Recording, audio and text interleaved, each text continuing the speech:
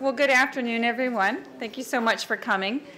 My name is Chris Woolforth. I'm the acting director of the Dickey Center for International Understanding, and I am, on behalf of our co-sponsors for this event, the Hood Museum of Art, the Hopkins Center for the Performing Arts, and the Leslie Center for the Humanities, I want to welcome you to this afternoon's presentation on the liberal arts vision in a global age, romance or realism. This month marks the 30th anniversary of the Dickey Center for International Understanding. And throughout the year, we've been celebrating some of the enduring legacies of Dartmouth's 12th president, John Sloan Dickey, in whose honor our center was founded. Today, we celebrate particularly Dickey's commitment to the liberal arts, which he termed the liberating arts. His invocation of this phrase signaled his belief that education required a significant degree of personal responsibility. The liberal arts become the liberating arts because they are the product of struggle, of comparison, and ultimately of choice between conflicting values, hypotheses, and worldviews. It is in the conscious exercise of choice that learning manifests itself in action. The aim of all true education, he declared in his convocation speech of 1957, is to give man a creative relation to life. It is creativity alone that enlarges understanding, multiplies the wealth of nations, improves the weapons of war, fashions the ways of peace, and endows man with his civilizing hallmarks, a love of beauty and a will to truth. Opportunities for creativity are potentially unlimited in every life, and it has been the historical function of education in the liberating arts to free men, one by one, for the fullest possible enjoyment of these opportunities.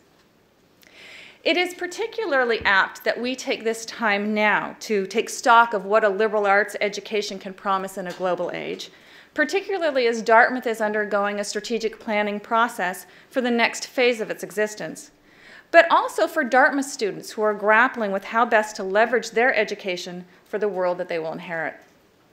I have asked my colleague, Associate Dean of the Humanities, Associate Dean of the Faculty for the Humanities, and the Leon E. Williams Professor of Art History to introduce our speaker this afternoon.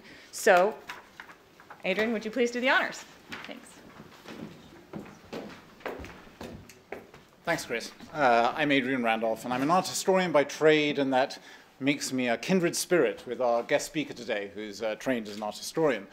And when Chris and I started speaking about the liberal and liberating arts, Mariët Westermann's name came very much and very quickly to my mind as one of the individuals who can speak about that from a variety of perspectives, precisely because of her varied career, seeing the liberal and liberating arts from a variety of perspectives.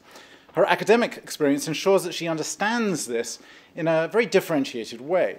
She's been a faculty member at a university with a committed liberal arts curriculum. She's worked at research institutes and directed distinguished graduate or autonomous graduate programs. She's worked to establish NYU's satellite campus in Abu Dhabi, which promotes a liberal arts curriculum. And now, as vice president of the Mellon Foundation, Professor Westermann engages with education at another level, seeking to sustain and promote excellence within higher education and the arts. So having been a professor of art history at Rutgers University and associate director of research and academic programming at the Clark Art Institute in Williamstown, Westermann became director of the Institute of Fine Arts, NYU, and then vice provost of NYU Abu Dhabi. And in June 2010, she joined the Mellon Foundation, a very condensed version of a really extraordinary CV, if you can see the trajectory. Her administrative work and the excellence of it is visible in the excellence and ambition of the project she's developed, at the institution she's stewarded. With her help, the Clark Art Institute's research program really developed into a fascinating disciplinary and interdisciplinary place within the world of art history and beyond.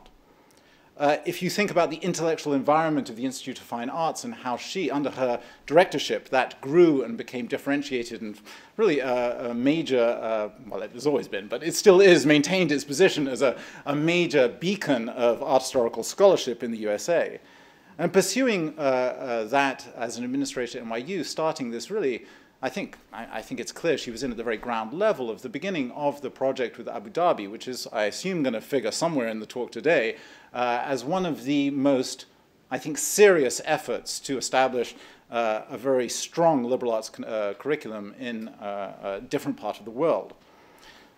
Now, it may seem odd to think of this stemming from someone whose interests turn to early modern European culture, but when one realizes that Professor Westermann's interests stem from the Dutch 17th century context, perhaps it makes sense, given its internationalism. In a series of books and catalogues, Westermann has addressed the Dutch interior, the comic work of Jan Steen, the intellectual contribution of Rembrandt's art, and in what is perhaps her best known contribution, offered a synthetic treatment of Dutch art of the 17th century. Few scholars have managed to contribute so richly to their study, to the study of their field. And today, instead of the worldly art of the Dutch Golden Age, we shall turn to education in the worldly globalism of our age. As we all know, there are enormous challenges to face in the coming years, while education not only demands that our students negotiate a global environment, but also that education responds to its waxing internationalism. And Dartmouth, as an institution that has long set a premium on sending many of our students abroad, cannot remain complacent. And for many of us who spent many terms teaching abroad, it's important to consider how this might contribute not only to the development of free thinking at the heart of the artes liberales, but also how foreign study advances the new types of international understanding at the heart of the mission of the Dickey Center, whose 30th anniversary we're celebrating today. I'd like to thank Chris Wolforth, now I'm confusing my W's, Wolforth, interim director of the Dickey Center, not only for this collaborative enterprise, but also for all of the small and large ways in which she helped me during my tenure as the Leslie Center director, which is now under the directorship of my colleague, Professor Colleen Boggs. And I'll echo the thanks to our co-sponsors in this, the Leslie Center, the Hopkins Center for the Arts, and the Hood Museum of Art, all of which treasure the values at the heart of the Mellon Foundation and at the heart of the educational approach about which we'll be hearing more today. So, in the spirit of giving oneself over to the possibilities of a liberal, free, and non-mechanical type of thinking, I suggest that we now liberally bestow our attention and thanks to our speaker, Mariët Westermann.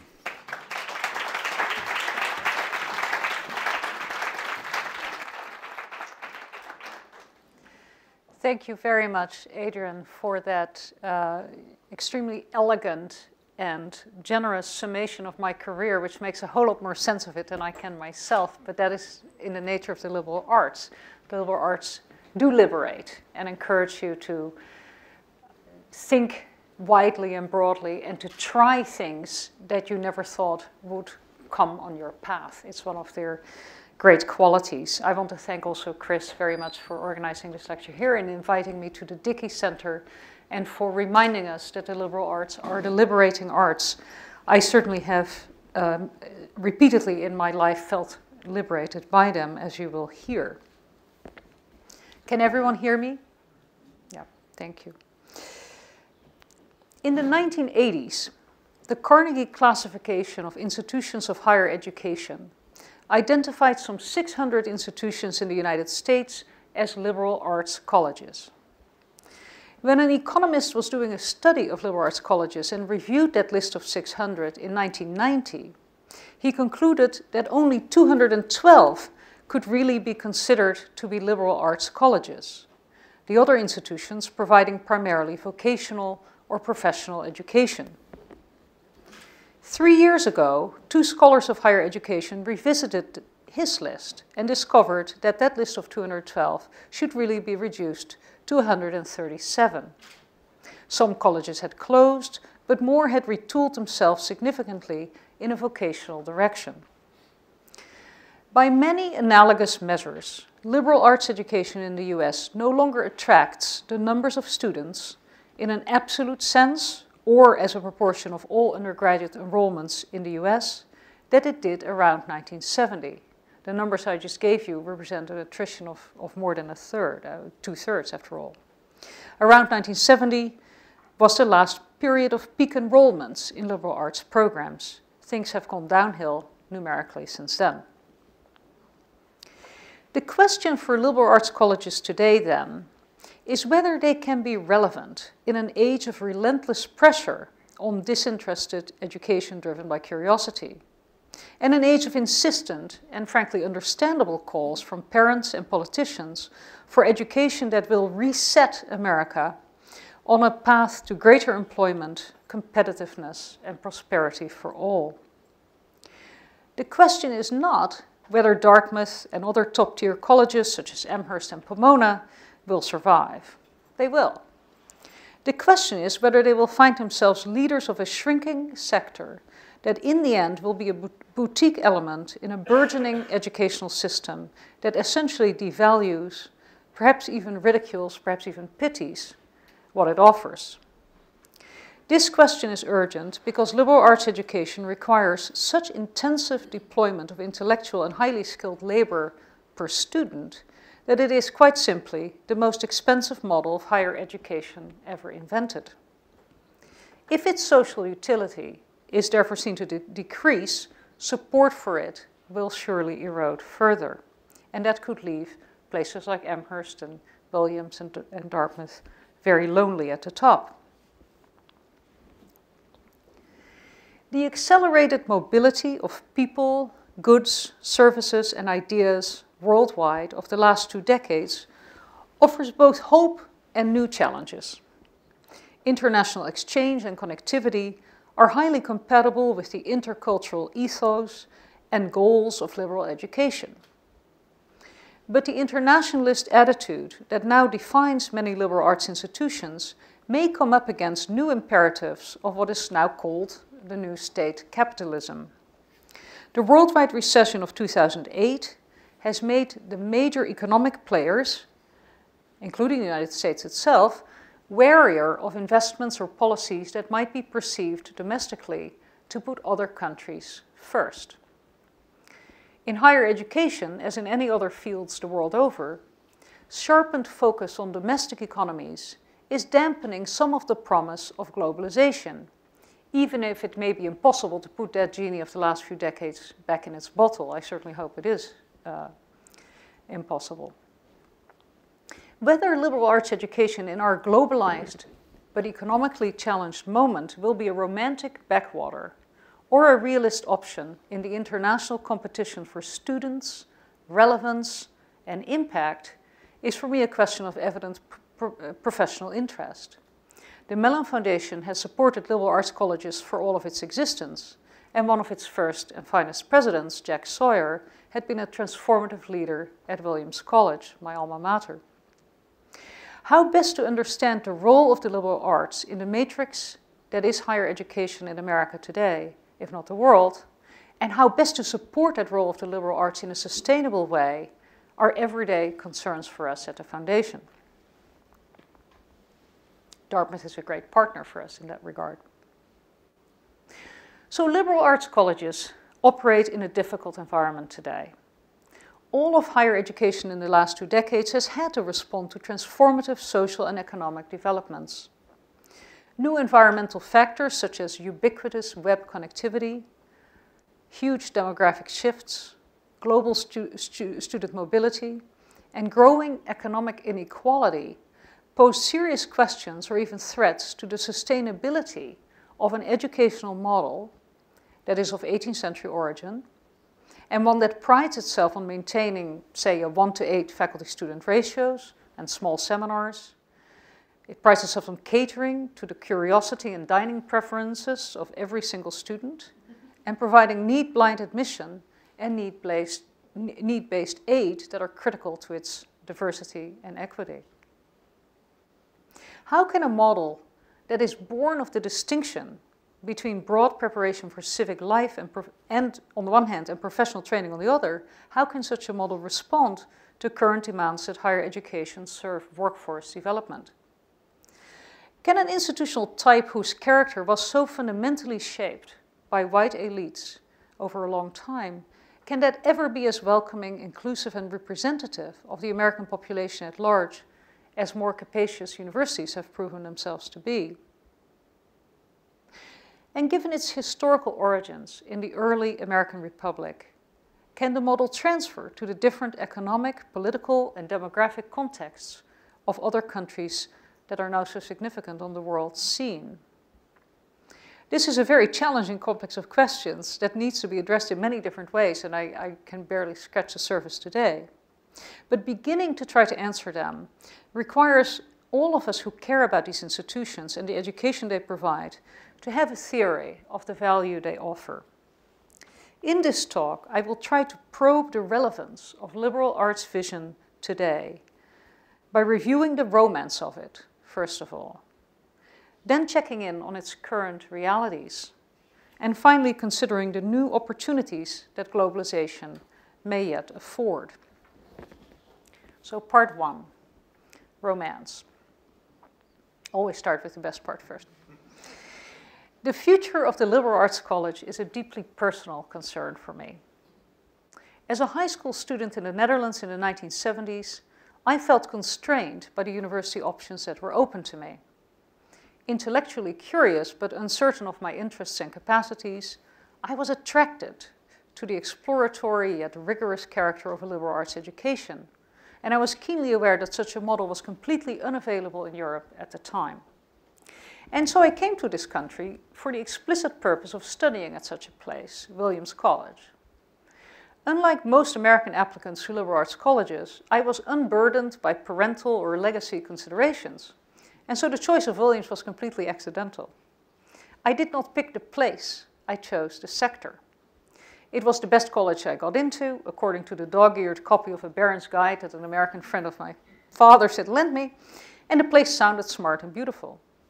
Had I known to check the map, of course, I would not have been so surprised to arrive in a town without shops or restaurants to speak of, but it took only days for me to fall in love with my choice.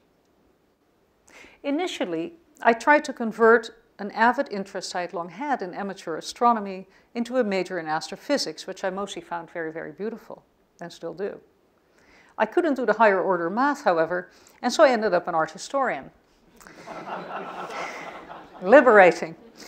But only after I had majored in history and written a thesis in my senior year on European unification. I came to art history very, very late. Without my tangential exposure to art history in college, which was propelled by my peers rather than by any formal advising, I would never have considered such a frivolous subject. And without the efforts of a professor of Netherlandish art to engage me directly in her research, I would never have understood that being a scholar was something you could do for a living. If I had stayed in the Netherlands, I would have become a lawyer. I think I would have become a fine lawyer, it would have been perfectly all right, but art history has been the righter choice for me. The liberal arts are of course not all about having choices or realizing one's latent potential. Those semesters struggling through calculus or thinking about European politics showed me that disparate fields of knowledge yet require similar disciplines of critical thought and analogous protocols of research. And with hindsight, but this came later, I realized that even those disciplinary structures don't yield compelling new knowledge without the broad curiosity and frankly quirky sparks that propel insight when you're with really smart people, or without the dialogic and conflictual interactions that can yield shared, nuanced, and indeed oppositional understanding. Wide and deep reading, close looking and listening, clear thinking, transient analysis, creative problem solving, articulate communication, and a judicious capacity for compromise are vital skills for our complex world, no matter what field or career you pursue. I was not aware of all of these shibboleths about the liberal arts when I was going through the process. And even now, when I think back of my college experience, what memory yields up most vividly is that experience of campus living. I was completely unprepared for the American college campus, familiar as I was with the Dutch university's insouciant neglect of students competing for stamp-sized rooms on a tight real estate market, not to mention the Dutch university's disinterest in the propensity of its students to self-medicate. They just didn't care, they let you sink or swim. And people were very happy with that. At Williams, I found a campus blend of isolation, paternalism, camaraderie, competition, entrepreneurship, and representational governance both exotic but also and engrossing. The American campus fosters community by unfettered proliferation of the wildest associational life. Debating societies, literary clubs, athletic teams, governance committees, student newspapers and radio stations, film societies, and social clubs catering to every arcane interest under the sun. All of these organizational forms allow students to try on for size roles that require and mobilize capabilities beyond sheer academic prowess, which everyone there has. Civic values and leadership are modeled and practiced on the college campus, and lasting bonds of interest are forged there. Living, studying, and playing in close quarters with people who are, for the most part, just as surprisingly smart as you, but very different in many other ways, can be hard work. It produces conflict. It takes patience, tolerance, and a willingness to see the world and yourself from another place. These are principles of the liberal arts classroom, of course, as well. But class meets for only 2.5 hours each week. You can get away from it. Practicing these virtues 24/7 and sometimes failing at them in the dorm, the dining halls, and the social spaces in between is not for the faint-hearted. Yet the friendships born in such a community are the stronger for the effort. And many of them, we all know this, last. Okay, you are all from this community, so you may wonder why I've been preaching to the choir. I hope that my personal experience has let emerge a topology, a constellation of features of liberal arts colleges without forcing me to rehearse them in the usual admissions office speak. We do small seminars, you get personal attention, you live in a cool community and so on. I think it is precisely the commonness, the typicality of my experience that clarifies the cohesion, longevity, and appeal of the liberal arts college today, or of the liberal arts college idea. It's been an incredibly sustained idea, after all. In terms of what I valued about my college education, my experience probably sounds a lot like that of most anyone who has attended a liberal arts college in the last 200 years. Even if my particular trajectory postdates the massive growth of rather differently organized colleges of religious foundation in the 19th century. And even if my experience obviously predates the sector's considerable innovations of the last 2 decades, which have included broadening of access through need-blind admission and need-based aid, concomitant and very healthy student and faculty diversification, a decanonizing and interdisciplining of the curriculum, a pervasive technologizing of the campus, rapid expansion of study abroad, and the arrival of any number of amenities from liberalized meal plans to statutory climbing walls. My conversations with students at these colleges suggest that those potentially transformative forces of the last quarter century have not yet changed the student experience of liberal arts colleges in fundamental ways. Students talk about their college lives in ways that are comfortingly familiar and encouraging to me. We seem to share a rosy consensus about the value of disinterested academic study and of deferred professional specialization conducted in a diverse and intimate residential community. The idealism or romanticism of this view of liberal arts education may not equip us fully for an activist defense of this form of education today. But that romanticism is fundamental to the liberal arts college as institutional form. It's in the DNA. In his marvelous study, The Distinctive College, published in 1970, Burton Clark called the liberal arts college the romantic element in our educational system. The romantic element in our educational system. What did he mean? Clark's book chronicles the stop and start transformations of 3 liberal arts colleges, Antioch, Reed, and Swarthmore, into leading institutions with a strong and particular sense of identity and mission. They achieved their eventual success because of the visionary leadership of key presidents and maintained it, at least for a long time, because the vision of those leaders was encoded into something Clarke called the institutional saga. The saga, as the word implies, is a creation myth of sorts that arises around or by force of a leading figure in the college's history and serves as a continuous fount of renewal. Anyone who has spent significant time in a liberal arts college knows of what Clarke speaks. The sagas may have a nugget of fact at their hearts, but they are ultimately more important for the larger truth they tell about the college's understanding of its role in the present. The strength of a college depends to some degree on the relevance of its origin myths for its culture and problems today. Every Williams student, for example, knows the story about Mark Hopkins and the log. Hopkins, a professor of moral philosophy who served as president from 1836 to 1872, is legendary for having posited as the ideal educational model an image of a teacher and a solitary student sitting and talking on opposite sides of a log. Never mind that this collective institutional Williams memory is twice garbled. The statement was not his, but President Garfield's, the American president. Or rather, Garfield is rumored, and only rumored, to have said it of Hopkins himself. Never mind.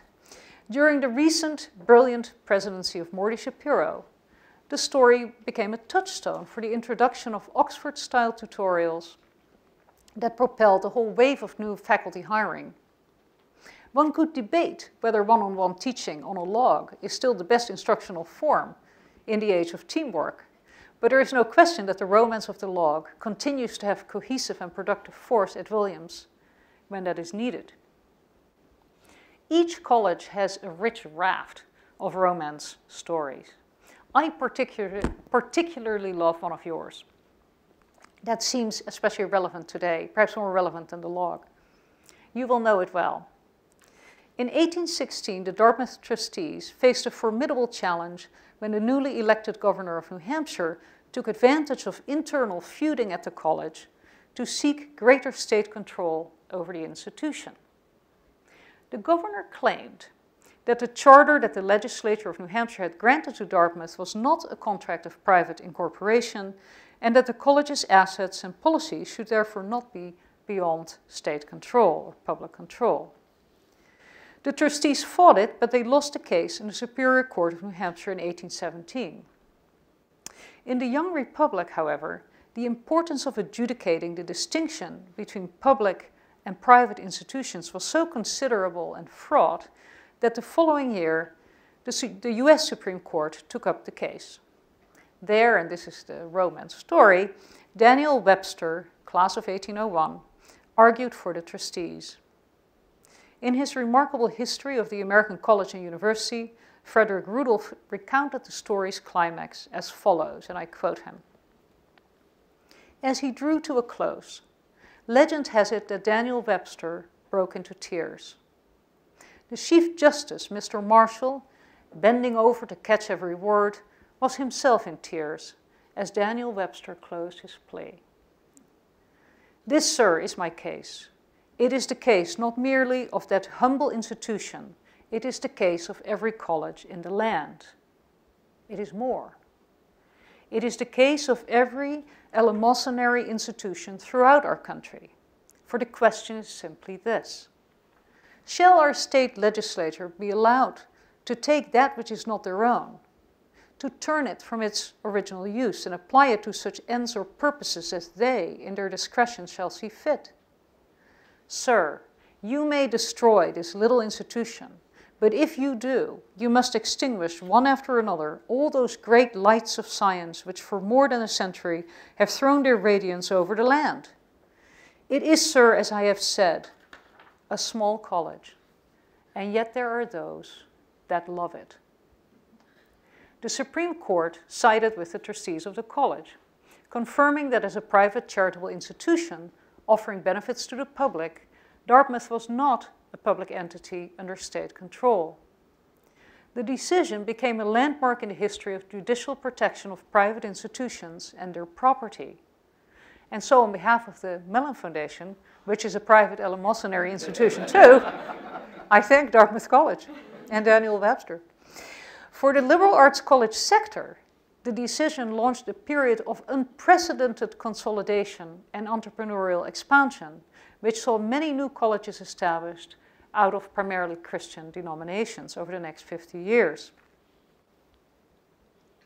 In the age of Jackson, the Supreme Court surely did not make its decision entirely on the strength of Webster's tearful love of Dartmouth. What seems remarkable about his closing argument, however, is the emotional appeal to the niche character of the institution and its importance for those that love it. The implication was that America's courts and legislatures should not impede small private institutions in their work for the public good, that they were in a sense too small to be worth messing with, but that together they could accomplish great things for the nation. Today, when public discourse challenges the excessive costs, privilege, and otherworldliness of private colleges at every turn, we would do well to keep in view the romance of liberal arts vision, even as we need to argue the case for it on perhaps mercenary grounds. Part 2, reality checks. The heroic history of liberal arts colleges in the time of Webster and Hopkins sustained them when their survival was threatened by the rise of research universities on the European model from the late 19th century forward. The liberal arts college successfully distinguished its broad preparation for participatory citizenship and a meaningful life from the university's orientation to specialized graduate training and research. Nevertheless, for more than a century now, despite a few momentary upticks, liberal arts colleges have been losing ground against research universities, both in numbers of institutions as well as and in percentages of bachelor's degrees granted. For at least a decade now, a drumroll of studies, op-eds, and books has been sounding the demise or descent into irrelevance of the liberal arts college model, or of liberal education, or of the core arts and sciences in universities. Crisis on campus, academically adrift, the problem of general education, the arts and sciences in decline, starting to worry, the case of the disappearing liberal arts college. There's just a smattering of titles. These books and articles, mostly written by people who love liberal education but would like to see it stand up for itself and sustain itself by innovation and enhanced productivity, identify a wide range of problems, and some are incompatible with each other. While some bemoan the loss of traditional liberal arts, emphases and breadth, others decry the inability of faculty to renovate old curricula to teach skills that are relevant to students today, skills other than deep reading and careful writing. The roll calls of challenges that these writers issue include decreasing interest in humanities fields that are central to liberal education, the inability of faculty to develop consensus of what a core liberal arts curriculum should look like, or even whether there should be one at all, or even what liberal education is or is for.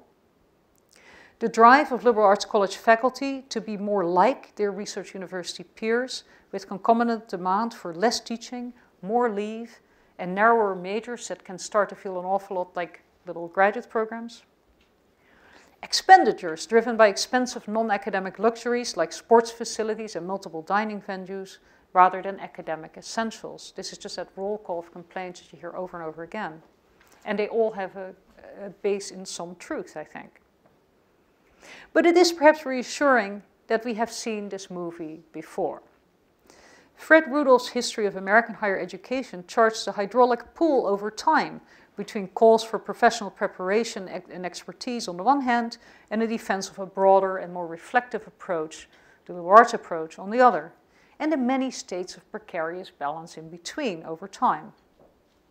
More than 40 years ago, the brilliant historian James Axtell wrote a clever defense of the liberal arts college against the belief that its death knell had been tolling since Jacksonian calls for expert professional education in the 1820s, and that liberal arts education had presumably been killed off once and for all by the Land Grant Act of 1862 that created a framework for large state universities. Axtell argued instead that the liberal arts college had continued to offer viable models and that it had actually shaped the character of undergraduate education in research universities, which after all place at their hearts colleges of arts and sciences that have an emphasis on breadth, small classes, and residential living. Nevertheless, even though I agree more or less with Axel on this, nevertheless, today's alarm bells are not sounding business as usual. Since the 1950s, the liberal arts college sector has seen relentless retrenchment and pre-professionalization of its curricula. In 1950, liberal arts, I'll give you some numbers. In 1950, liberal arts colleges accounted for 40% of higher education institutions in the US. 40% of all institutions of higher education were liberal arts colleges like Dartmouth and below. By 1970, as universities and community colleges had expanded massively, that percentage was 25% of all institutions.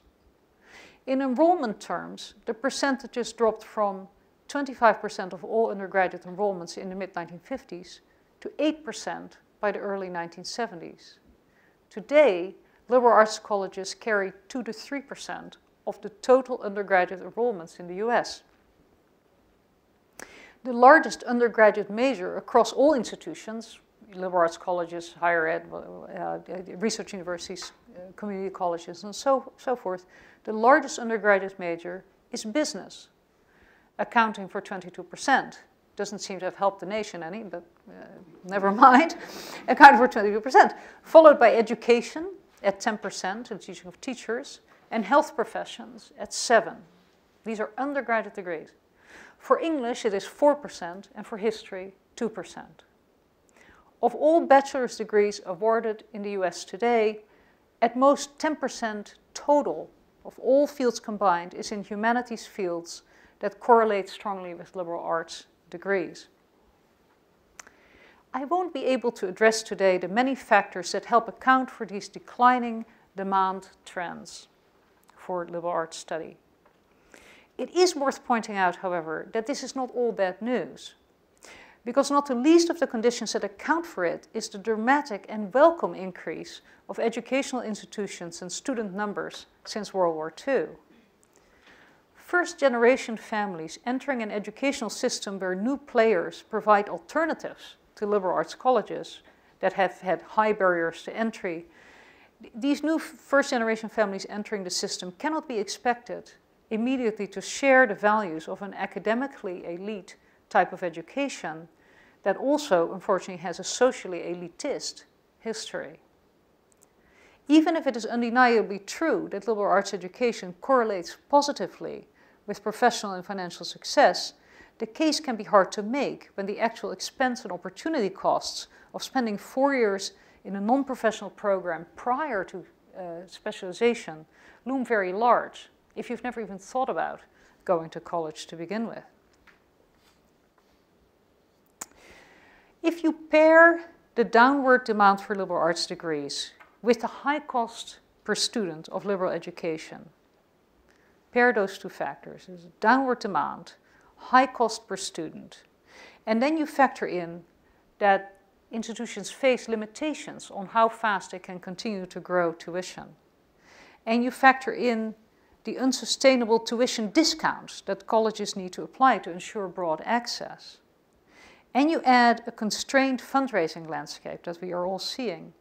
Plus, you add national demand for the renewal of professional education, starting in the White House. It seems all but certain that the sector will shrink further, certainly in proportion to other types of education, and perhaps in absolute numbers. Okay, those were some reality checks. Now, lest the romance of liberal arts vision is by now starting to sound like that of Leonardo DiCaprio and Kate Winslet on the bow of the Titanic, I think we should turn to better news, which is a reality check as well. Leading liberal arts colleges have begun to articulate responses to their long-term predicament, this structural situation I've tried to outline. They are taking on advocacy and seeking solutions towards greater cost efficiency. That work may be somewhat marginal because it is a high-cost model, but the effort itself, I would say, is significant in the public sphere. Colleges such as Smith, Middlebury, and the University of the South have recognized publicly that for now they have come up against the limits of tuition increase rates. Tuition will continue to increase, but not at those 5% rates that we got used to when the going was good in the 90s and the noughts. Smith College has conducted a comprehensive exercise to study savings that might be introduced, and Middlebury has thought of ways to complement its resources with online language instruction, which it's well set up to offer. College presidents are joining their university colleagues in public argument for the value of breadth, small classes, undergraduate research, and interdisciplinarity as goods in their own right and as vital ingredients in the preparation of leaders who will be expected to work across the borders of disciplines, institutional types, and countries. Robust collaboration and exchange among disciplines are distinctive features of the liberal arts college, and more easily achieved there than in specialized professional education and research universities. The most successful employees of the future in any sector can expect to change jobs and locations more frequently than their parents and grandparents could ever have conceived of. Liberal education prepares students for the required adaptability. At Mellon, while encouraging presidents to take this stance, of course, we have also begun to focus more of our liberal arts college funding on creative and cost-efficient collaborations among colleges and between colleges and research universities. For example, two colleges sitting next to each other in Philadelphia may not both need a fully staffed art history department, for example. Perhaps they can share. Miracles in this domain cannot be worked overnight, but awareness of the need for action is now high.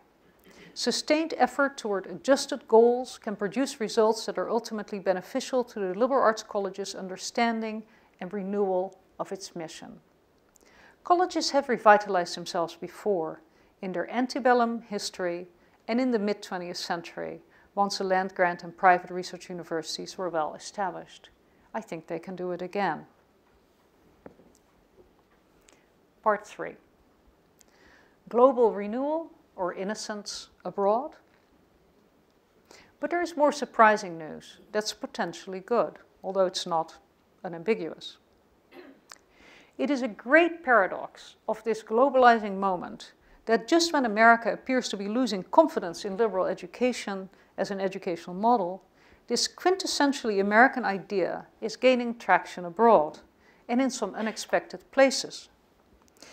This development follows the equally encouraging internationalization of liberal arts colleges in the US, even if that campus phenomenon has never been as pronounced as the far-reaching globalization of American research universities in the past 30 years.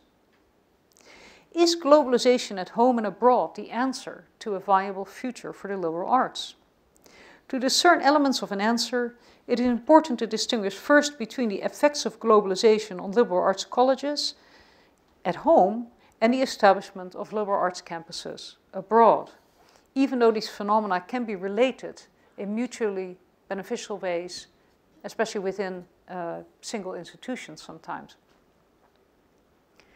Liberal arts campuses at home first. Liberal arts campuses can enhance their global character and presence in 3 primary ways. First, they can recruit students from other countries. Second, they can make their curriculum more globally oriented, representative of diverse cultures, and comparative in reach. Third, they can enhance student access to study abroad. Over the past 2 decades, all colleges, with no prominent exception I can think of, have pursued these strategies actively. The proportion of international students at liberal arts colleges has increased significantly, though this was not hard because most colleges started from a low baseline in the 1980s of around 3% international students. Some colleges, like Mount Holyoke, have gone after this cohort aggressively and receive as much as 20% of their students from other countries now.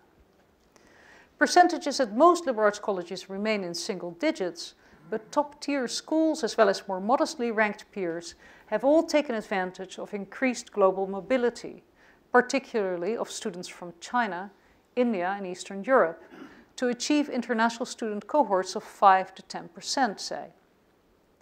This internationalizing strategy is driven by conflictual goals. Some schools seek diversity of all sorts and use financial aid aggressively to achieve it. Others view foreign students as primarily a good source of income and restrict the amount of aid they will grant to students from abroad, if they grant any at all.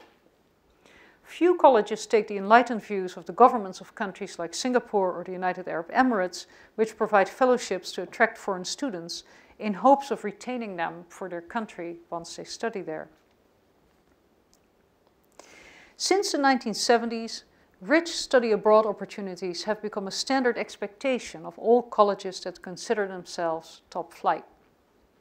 From an initial focus on Europe, options have multiplied to all continents, although the majority of study abroad students from the US still favor European destinations or new options in English-speaking countries such as Australia and South Africa. A continuing challenge is the limited integration. I think this is a very common problem for colleges. A continuing challenge is the limited integration of study abroad experience into the student's curricular trajectory over time. Select colleges such as Spitzer tackle this problem by creating customized experiences for students that are tied to longitudinal research projects that they conduct on their home campus in preparation or after the study abroad stint. I think it's a compelling model, although again very expensive to arrange. But perhaps the least organized, and I would say the least successful of globalizing moves that colleges have made has been the incorporation of comparative and global perspectives directly into the curriculum. Schools that have a general education requirement come up against a challenge of agreeing among departments what it means to decenter a core curriculum out of the Western tradition to take account of more parts of the world. Often a highly generalized, other than the West, requirement substitutes for an articulated vision of what it means to gain access to the foundational ideas, social structures, texts, or monuments of another culture, let alone engage in meaningful dialogue with it. Even if such agreement is reached, faculty expertise often lags behind the aspirations of a newly global curriculum. You simply can't hire a whole new faculty quickly enough to deliver a truly diverse and dispersed curriculum. But this picture of a globalizing liberal arts sector is too negative. US colleges may not have a global liberal arts vision that is broadly shared, but they certainly have a global liberal arts practice. With its modular credit systems and highly elective curricula, the system is virtually designed for study abroad, except perhaps for pre-med or engineering students who need to keep up with their requirements. With its historical emphasis on learning, debating, and valuing the perspectives of others, liberal arts education is set up to welcome international students and to incorporate global dimensions into its curricula. The culture wars of the 1980s and the decanonization of curricula that ensued, particularly in the humanities, have fundamentally opened up the themes and geocultural zones of liberal arts study. The discourse has truly diversified and it is advancing. So much for the globalization of colleges at home. More startling than the internationalization of liberal arts colleges is the new establishment of liberal arts colleges abroad. That phenomenon is not new, and it follows, but it has accelerated. Historically, the phenomenon has followed three basic models. The oldest model is that of independent American universities and colleges abroad, incorporated in the United States, but invited to operate abroad by local governments and managed in their host cities. These institutions have highly international faculty and student bodies. They have American accreditation, but that's sometimes the only American thing about them. They have strong local flavor and sometimes face local government constraints. The American universities of Beirut and Cairo and Robert College in Istanbul, all established by American missionaries in the 19th century, are the most venerable and successful of these institutions over time. They offer liberal arts curricula that are adjusted to look recognizable and prestigious to the regional students they seek, including professionally tinted tracks or undergraduate engineering, one of the most prestigious fields you can go into in that part of the world. But they feel American to a great degree.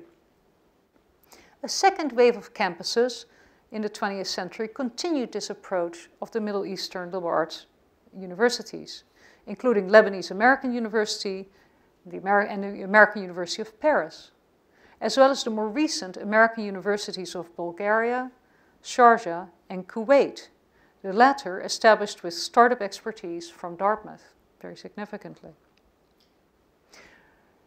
So that's one model. It's sort of the independent American entity operating abroad. Under another, a less common but growing model, American universities launch branch campuses that will grant their own degrees abroad. A pioneer of this approach was Temple University, which has for 30 years run a campus in Tokyo where students from many countries besides Japan can earn undergraduate degrees in a limited range of fields, including what they call general studies. New York University, as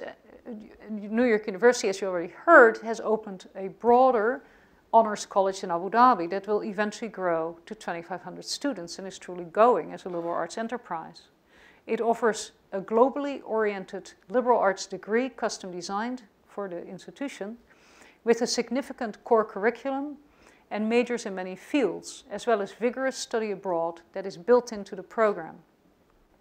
NYU is now developing a similar campus in Shanghai, intended to have a population that will be 50% Chinese and 50% from other countries, primarily America.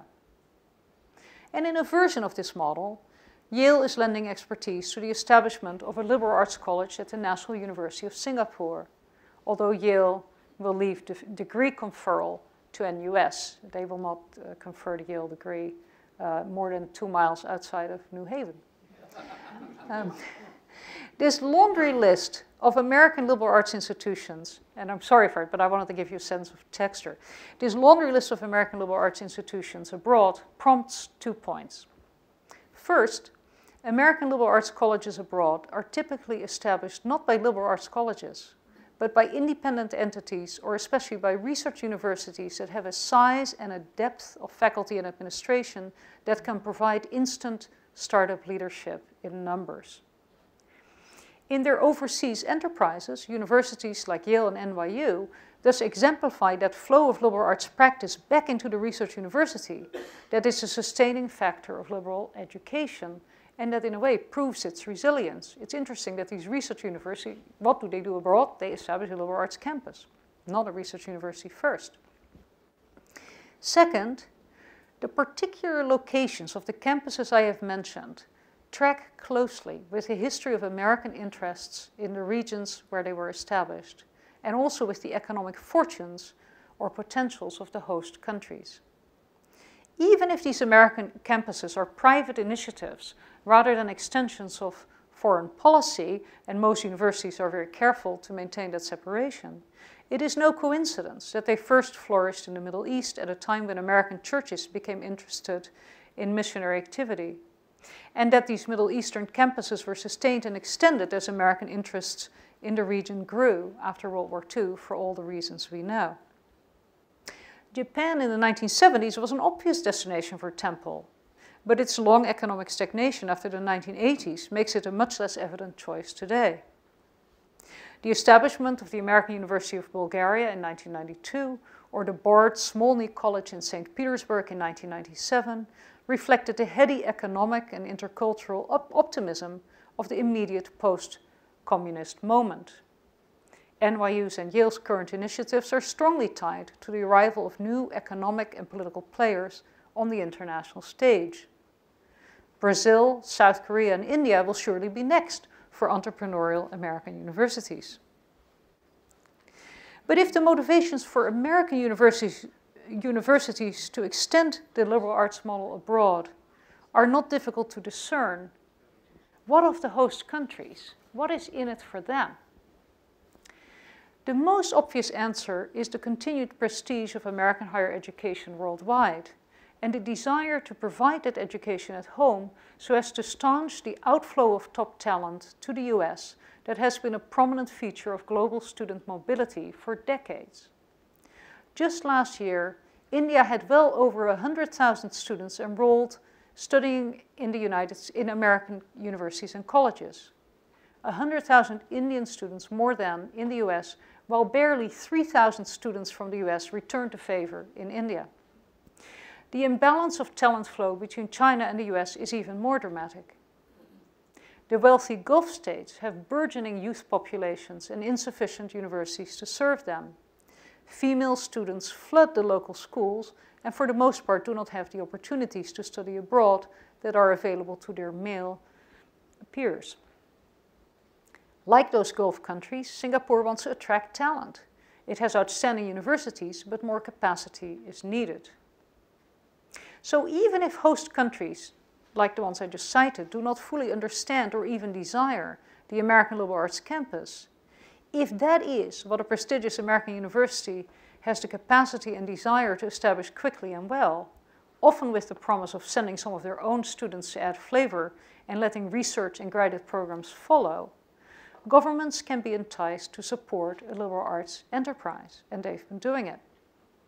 For the American partners, and this is a very personal view, a fascinating process then ensues of mutual reconnaissance in education that may be as challenging, exhilarating, and mind-expanding a process as any liberal arts seminar you'll ever take. It's hard work, but it pays off.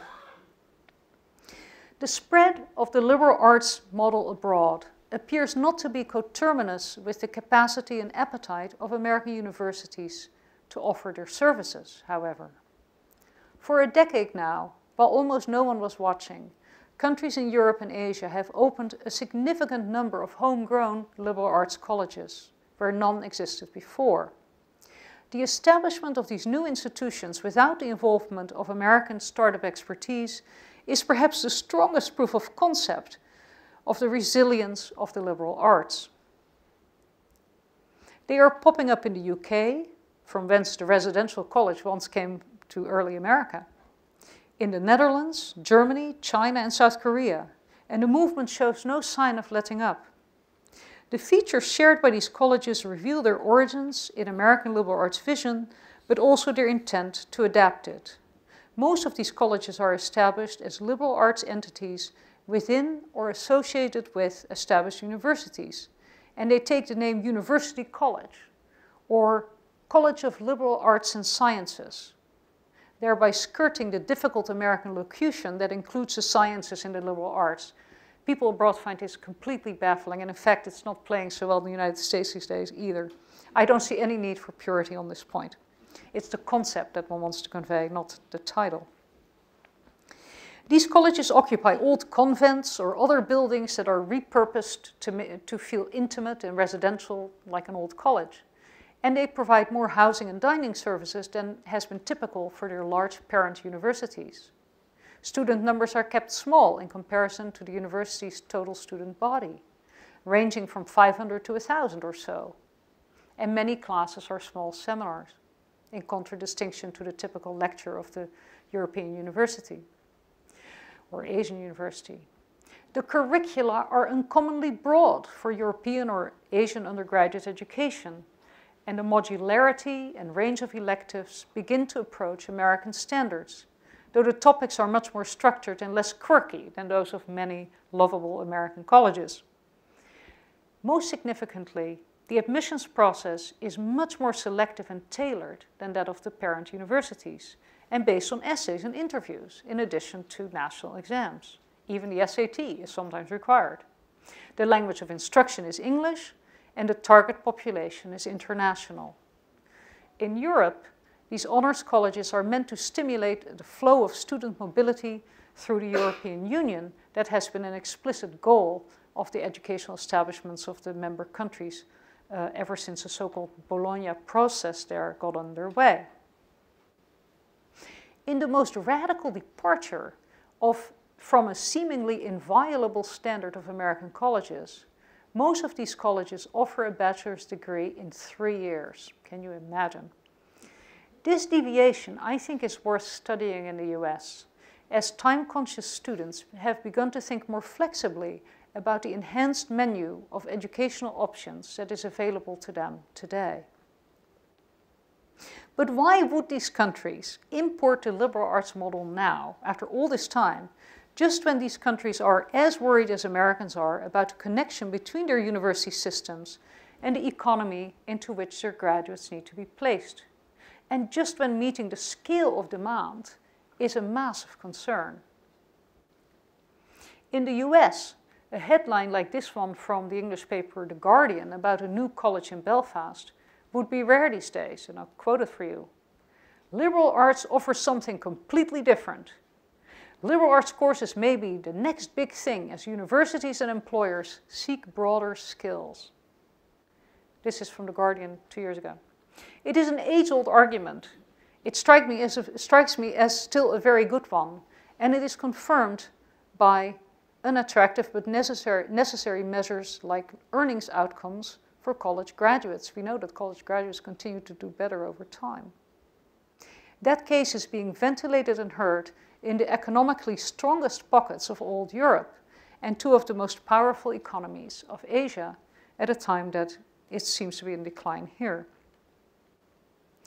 The appeal for the Chinese government of establishing a few select liberal arts institutions, even as it continues to build professional universities that can take in 10,000 students a year, is exemplified by the case of Chen Yongfang, a young man now 24 years old. A top student from Shanghai's Foreign Languages High School, Chen bucked the usual trajectory that would have taken him to an American research university to study engineering or medicine, instead choosing Bowdoin College, where he double majored in psychology and economics. Chen was so enamored of his education that he wrote a best-selling book in China about the why and how of pursuing a liberal arts education abroad. When asked by Newsweek what he liked about it, he sounded like an admissions officer. He said, "Liberal arts is about fostering your identity. They want to cultivate your mind. You may not remember all the knowledge you've learned after 4 years, but they want you to know how to learn." And look at what he took.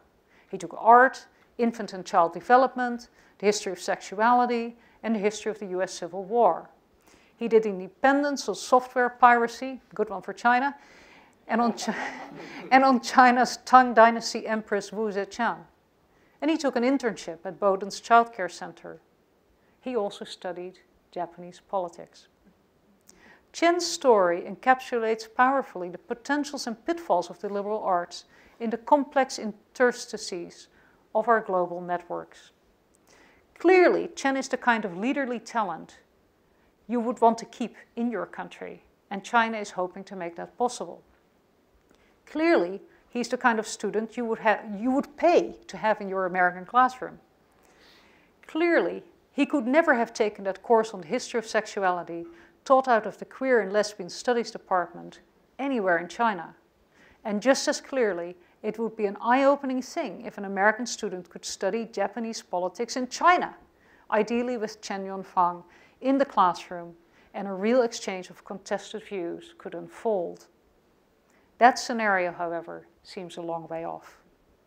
Change of such a fundamental ideological kind does not happen fast in China in any event, but under current economic conditions, China and other countries may find themselves compelled to contain global exchange and channel it more exclusively to the benefit of their own citizens. There is a more basic challenge for the liberal arts model in countries with government structures like China's. Liberal education was never just about training leadership cadres and teaching skills for getting around in an interconnected world, although China, Singapore, and the UAE rightly recognize those benefits of the model. Liberal education since the 18th century has also been preparing Americans for citizenship in a participatory and fully representational democracy. That particular form of democracy is surely not the only viable model for a free society. I really believe that. But as the Dartmouth victory of 1818 showed, the liberal arts college owes some of its longevity and resilience to its vital contributions to that governance system, its participation. The liberal in liberal arts is ultimately about more than an open curriculum. It must be the assumption of American universities involved in launching liberal arts campuses in parts of the world that may seem inhospitable to its highest aims. It must be their assumption that engagement is better than isolation. And it must be their hope that over time, such campuses have a shot at being productive change agents for their host countries, as well as their own universities. The scale of liberal arts colleges will never allow them to meet a demand for higher education worldwide that will only keep growing. China graduated 1.5 million students per year 15 years ago. That number is now up to 5 million and counting every year. India's plans for tripling its university capacity, which lags far behind, will never be able to depend strongly on liberal education to fill it, even though the country's democratic base is well set up for the model. America itself appears unlikely to be able to afford expansion of liberal education's reach, and the US sector may go through further winnowing, as we've seen. Like the leaders of China and Europe who are going after liberal education today, we will have to accept that the liberal arts college has long been and will continue to be an elite niche in a positive sense, an elite niche within a matrix of education that is going to have to be much more capacious, layered, and flexible than it is today. And it will indeed have to focus on teaching employable skill sets to the many at affordable cost. But elite need not mean elitist. And the greatest challenge of liberal arts colleges at home is ensuring that the gains of the last few decades in diversifying and expanding access are maintained and extended to the benefit of all who live in these institutions. The liberal arts campus is worth the effort of renewal because it offers a robust and nimble structure for learning, thinking, making, and collaborating that has proved adaptable over time to new societal needs and contexts, and magnetically attractive to students and faculty from all over the world. Our global age will continue to need the liberal arts model. If it can adapt once again, it will retain its relevance. And we all need a little romance, even if from time to time it hurts.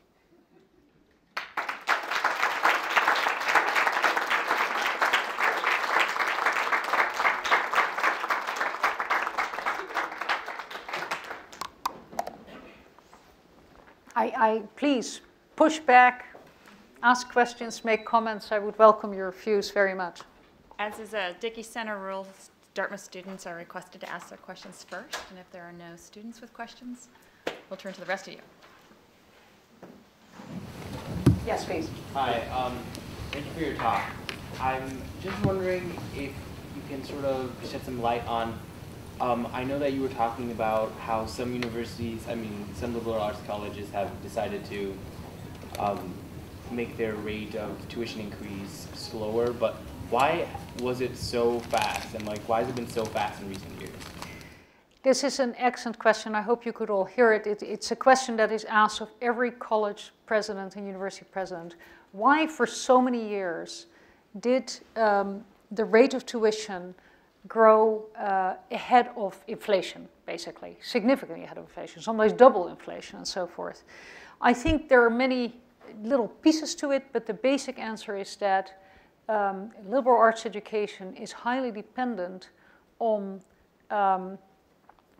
extremely skilled labor that's taken a long time to accomplish, PhDs and so forth, as well as student support services that are highly nuanced and refined, which means that salary costs, labor costs are high per unit of what you deliver, which is the student education. And so that just means that compared to, say, a supermarket, your labor costs inflate much more rapidly. So there's research associated with it and so forth. There are all sorts of things that you have to do to attract the kind of people who can deliver the education. And that's just a higher cost than the average labor costs in society. So it's mostly the amount of money that we're paying for professors' salaries? It's professors. It's not just professors' salaries. The question is to clarify the cost basis. It's not just professors' salaries, but all the work that professors need to do to be at the top of their fields, the best teachers, the best researchers, which involves labs, which involves publishing opportunities, which involves graduate student assistants, and so forth. So it is that whole panoply of intellectual investment that comes with the investment in the highest performing faculty that you end up paying for. Sorry, just one last follow-up question. I guess I'm the only student here, so, but well, I don't know. I'm still having a hard time trying to understand, because is it that like the rate of all those things were increasing at a rate that was higher than inflation? I mean, like I understand that those things are very costly, but why were they getting more costly so much quicker than the inflation rate? Well, there's an average inflation rate that includes, of course, university inflation rates, but within total inflation you can differentiate sectors. But here's the pushback that I would encourage universities to keep making, even as I think that the situation is politically toxic and they need to, we can't keep growing them at the rates that we've done. When you look at other sectors that depend, like universities, on highly trained, highly skilled labor, intellectual labor, what are they? Law, finance, medicine, same inflation rate. It is only when you compare it sort of across the board, and so that includes the Teamsters, and it includes the auto manufacturers, and includes everything, that those intellectual, those sectors that require high investment in intellectual labor stand out. Yeah. So compared to the lawyers, we're no more expensive, less probably. I have a question about like the recruiting strategies of kind of, say, NYU, Abu Dhabi, and these international liberal arts colleges. From personal experience, it seems that they target feeder high schools in kind of foreign countries, so top international schools, foreign language schools, or in Korea, certain boarding schools. And so I was wondering if this is kind of a strategy on their part, or is it like a limitation in terms of not being able to reach top talent in more local high schools or like traditional high schools? The question is about recruitment of students for campuses abroad. So now I will tell tales from the crypt of NYU Abu Dhabi, where I was provost and designed one of the strategies with a remarkable team. Here you come up against capacity issues. The question was, you know, do you only go after top feeder schools, many of which already have, of course, strong English language-speaking students, or do you really go so fine-grained and try to find every last student that you can find? Ideally, the latter, of course. Ideally, you try to be as broad and diverse as you possibly can, and we certainly try to think about that. But when your recruitment field is the world, 185 countries, and you're looking for initially 150 students, you have to think of how you're going to do that and how can you be smart about it. In principle, NYU Abu Dhabi, for example, as I'm sure is true of the Yale and US campus, is open to all comers. Anyone can apply. How do you reach people is the question. And there, essentially what the universities do, and NYU Abu Dhabi did this, you follow the same mechanism that admissions offices in colleges in the US do, which is they work with preferred schools. They work with top schools to get top talent, and they assume that those top schools in New York City, in LA, wherever they are, have done a good job of diversifying their communities, and they have. So you try to find kids who are prepared to succeed, which essentially means that they have to have gone to probably to a pretty decent school. They don't have to go to a top school, but they have to have had opportunities. So yes, you do more or less pre-select by going to feeder schools, but you stay open to others. And I must say, in the process, what we did at NYU Abu Dhabi, we said, you know, we don't have the capacity to do this ourselves. We engaged the Institute of International Education, which is an extraordinary institution in New York that has for years sourced Fulbright students, but does a lot of the kind of research, a lot of the data that I gave you today come from the Institute of International Education. We worked with them and their offices, which are all over the world, to develop an outreach strategy to high school counselors, to college counselors, high school principals, including schools that they had never dealt with before. We created a whole new infrastructure to do that, precisely to try to source students who might not come from already Americanized institutions. How do you think this applies to what's going on now with the public education system in America? As in, like, there's a whole talk about how, just like what should happen. I don't know if you've seen the documentary Waiting for Superman. Just sort of what needs to be, like the structure of the American education system. And you also mentioned at the end of your talk that it was going to be impossible for the majority of colleges to be liberal arts colleges. But what if you could apply the things that make that so great into the American education system, so it's sort of a basis for the entire country as it is, and then you can, when you get to the college level, specialize more. I don't really know what's being done about that, but I feel like it'd be really important. These are great questions. So first of all, I would say to you, they should put you on the committee to figure it out. But the question was about public education in America, and also on the one hand, and did you mean the high school system or the entire? Okay, public education is of great concern to us, so I'll say something about that. And the question went on to say, all right, even if you accept my point that liberal education is not a model, that the way it's on at Dartmouth, that can be extended to the 5 million students a year who enter Chinese institutions, or the hundreds of thousands that enter American institutions each year, isn't there something you can do to have a trickle effect from the best practices of liberal arts education into broader institutions? The state of public education in this country, oh boy.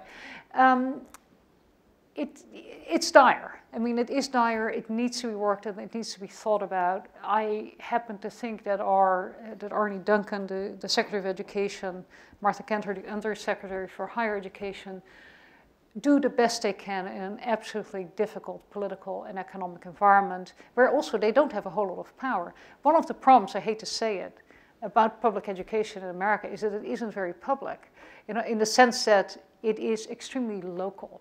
It's not nationally public. It is extremely localized. It operates at the state level if you're lucky, and more likely it operates at these very local levels where it's just really hard to intervene or come up with any sort of grand strategy that can be applied across the board. There's just massive resistance against that kind of government interference.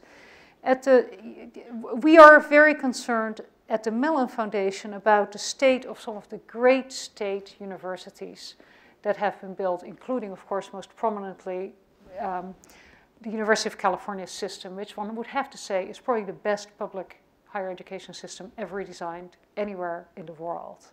And it is just sad what has happened to it. It has truly, completely eroded to such an extent that to be able to maintain budgets at 10% what they were even 10 years ago, say, they have to now rely extremely heavily on out-of-state tuitions, which are now at a sticker price that is maybe $3,000 below Harvard or something like that. So that's no longer, if you ask me, a public education system, especially because financial aid, those universities cannot offer it anywhere near the rates that private institutions can. What is to be done there, I don't know. We have to keep plugging away at it and act in the public sphere. And I always hope that private university presidents work with those of the public institutions to make common cause. A magnificent institution like the University of Michigan, for example, you can't even think of it as a state institution anymore. It gets 7% of its annual budget from the state. It is essentially a state-located institution rather than a state university. So there are a lot of issues there, and there are certainly massive issues with the flow-through from high schools into universities. That connective tissue is really not there. I think that is one area where the Undersecretary for Higher Education has been working very strongly with Arnie Duncan, the Secretary, to come up with solutions. But as dispersed as the system is, I see that as a great difficulty.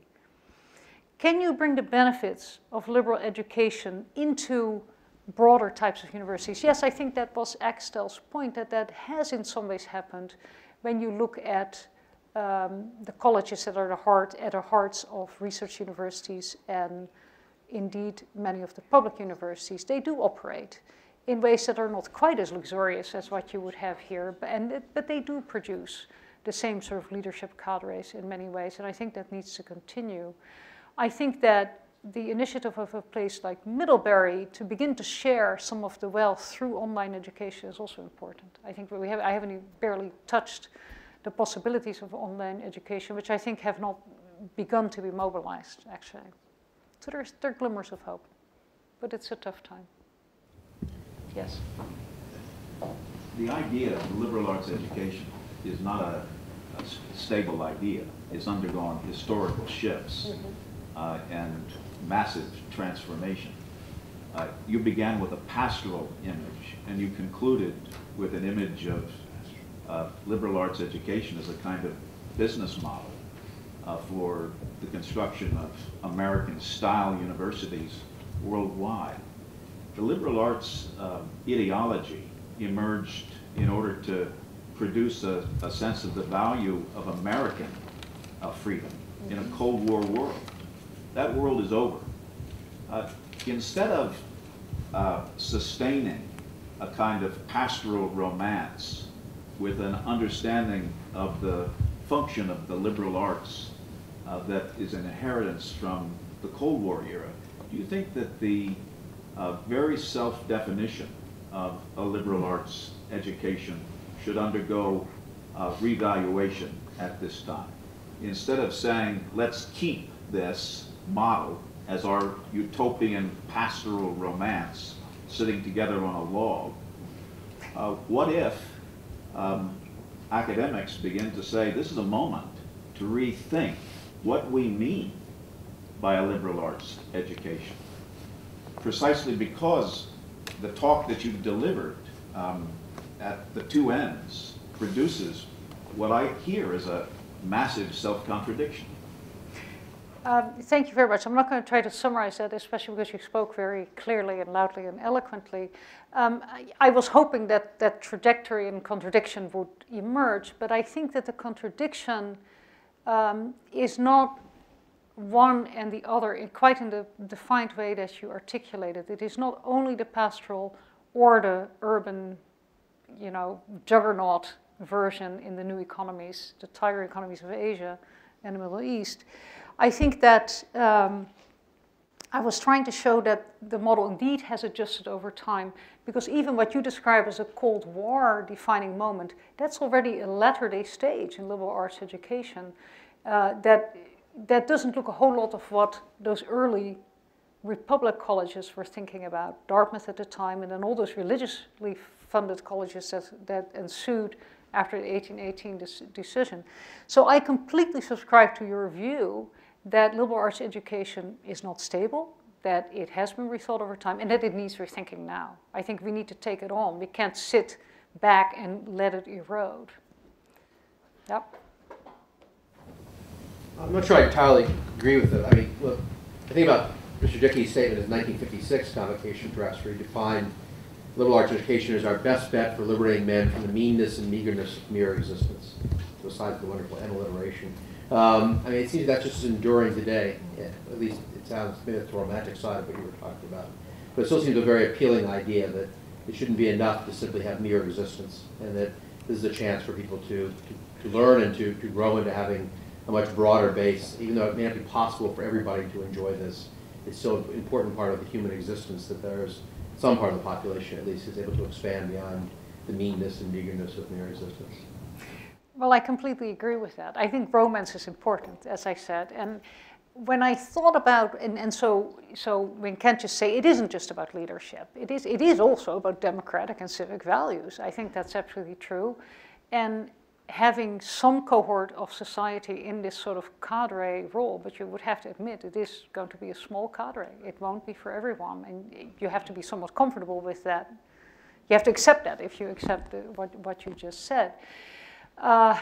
I do believe in it. I do believe that to the extent that that can be extended in the way that my young friend here suggested, that's also a good thing. If those liberal arts graduates go on to teach, if they go on to write, if they go on to be present in the blogosphere, in the public sphere in different ways, I think that there is certainly continuing value in that romance. When I thought about what I would talk about today, I was incredibly tempted, but I thought it would just be too solipsistic, so I didn't do it. Just to describe to you the experience of teaching in Abu Dhabi, which I've now done twice. We have a winter term there, so I moonlight in January, go to Abu Dhabi, where it's always nice weather in January. And I teach a course that absolutely proves your point to students, most of whom would never have dreamt of going to liberal arts college here or elsewhere, even if they're American students. I teach a course that is completely comparative called Gardens of Eden that I could only have even conceptualized there, I think. So it was for myself a thrill. And the course asks the question, what is the story of the Garden of Eden and the physical garden in a desert? What does that mean in the Judaic, the Christian, and the Muslim traditions? And I teach that there because, of course, in a desert environment, you become quickly aware that this is what a gift the garden in Eden must have been, much more so than you would think about here. And the reason I can teach as well there is that the kids come from those three traditions. Those kids, I mean, who are not the Buddhists from Brunei and Indonesia, who are also in the course. And so you get absolutely that wonderful exchange of ideas that really is an exchange of pure ideas that may have no practical application whatsoever. And I do think that all of us, once we write our final reflections on the course, after we've gone to see the garden tomb complexes, the Muslim garden tomb complexes of India, the reflections we write at that moment, I wish I could read them to you because they prove your point, that this continues to be, I think, a very valuable exercise. It is a luxury at the same time, but it is a necessary luxury. Yes. It's me again. You had very good questions before, so keep going. I understand and definitely feel like, especially at Dartmouth, a liberal arts education does provide you with so many different opportunities and just really like the best minds in the different disciplines and all of these sort of things that you've described that liberal arts education brings. But I'm just wondering what you think about an education, about this. An education is, it's two ways. It's what can the institution provide, but like how much is the student going to take up among that? So I guess my question, but it's maybe more a comment, is I think the liberal arts institution does a great job of saying this is what we're all about, but I don't know if the students are going to the same places, like understanding that's what they could be getting. Does that sort of make sense? I think I hear your question, but you should say, if I'm not getting it right, as saying all these wonderful things are being provided. The admissions brochure is true. You have to go after it, but it's all provided. But it may not be that students as a collective or individually make all of it that they can or bring out all of it, even though they come with great talents and appetite. Is that what you're saying? Like when people are applying for colleges and they're applying just to like colleges they think are good colleges, different research institutions, liberal arts institutions, they just want to get a good education. Right. And then, you know. And then they get the Kool-Aid when they come to school. This happened to me.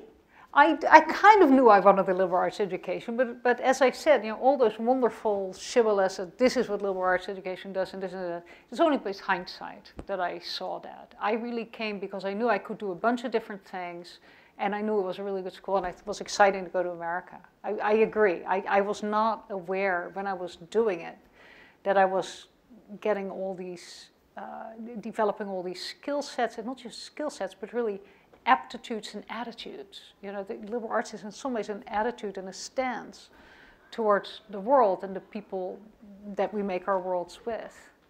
And I think that it's okay not to be aware of that all the time, you know. It can become a little too preachy, in fact. I don't know. I mean, I'm a sophomore here, and I feel like there are definitely some people that I know who would have been sort of expanding their mind at the same rate as had they gone to a place where there is just like a huge lecture hall all the time. Because I think that it might. I don't know. What is your opinion of it being it making people have this experience even when they're totally unaware of it happening? Well, I believe in.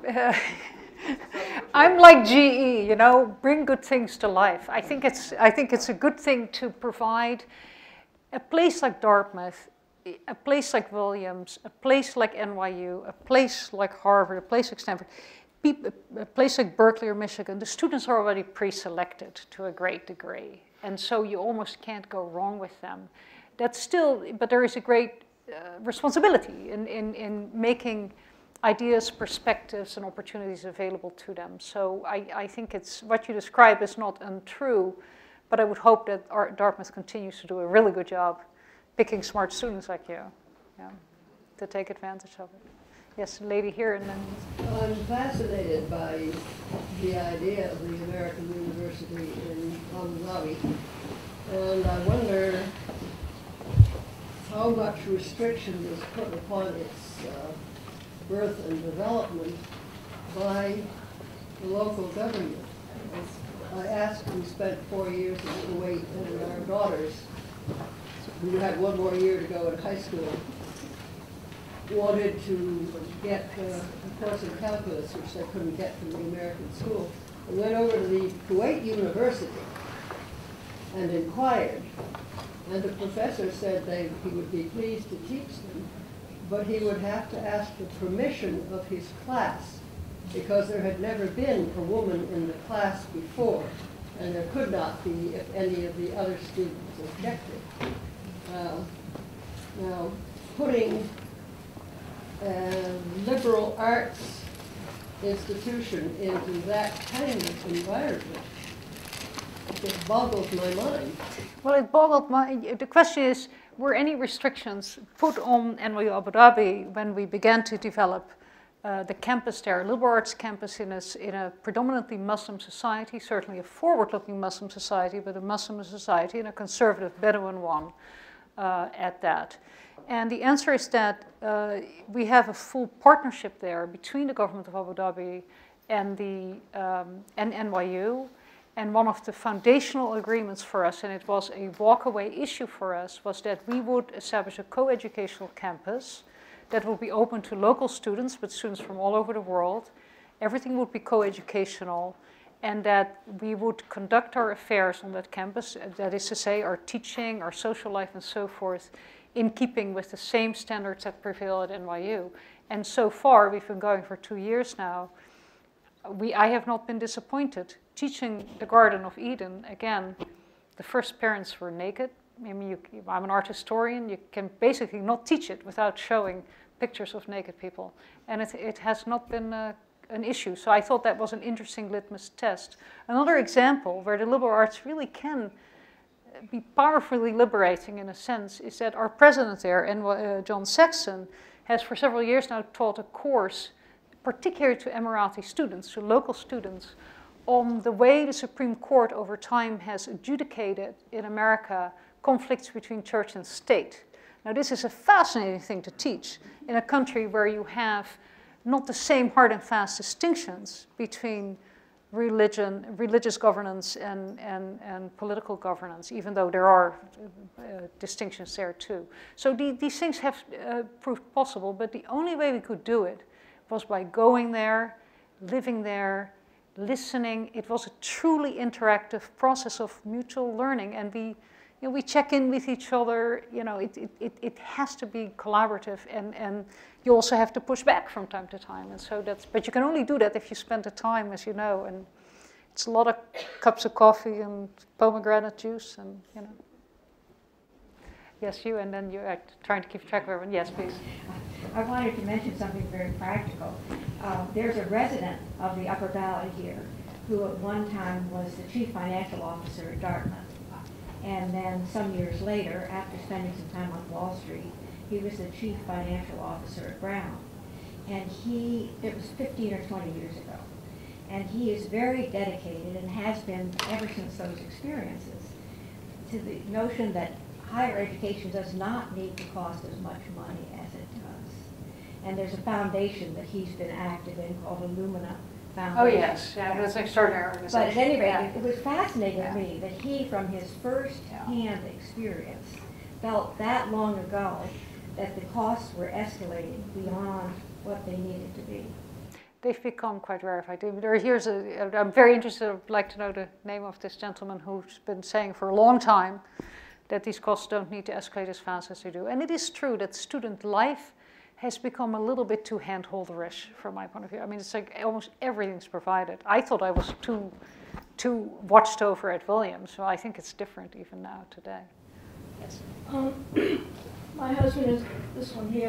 He sits on the board of trustees at the American Farm School in Thessaloniki, Greece. I am the official historian of that school, founded by American missionaries. When we first came into contact with the school and we lived in Thessaloniki, that was, 40 years ago or so, you would never see in what you would call a liberalization. The trend was not there. Although the president was American and the board of trustees was mixed with Greek and American, you would see no liberalization. With the problems that came up with Kosovo and Serbia a couple of years ago, not a couple, maybe 10, 15 years ago when they first emerged, at that same time we added a graduate school. We then accepted at our school in Thessaloniki students from Kosovo, Serbia, who were slitting each other's throats back in their own country, taken into the American Farm School, which is regulated by the Greek government in a stranglehold practically. These students suddenly became friends. Now the tendency is for the Greek government to see, oh, look what they're doing at the American Farm School. They are improving international relations among these Balkan peoples. With it, at the same time, when the university component was founded, along with the high school component, they began to liberalize the curriculum. We now have 1 or 2 Dartmouth graduates who go over there, every year, and live with the students in order that the students learn English, and then teaching the students what American schools are like over here in this country, so that many of those students are now accepted in the United States, and the flow is coming the other way. We're suddenly getting American students over at the American Farm School taking courses over there. What has the Greek government got to do?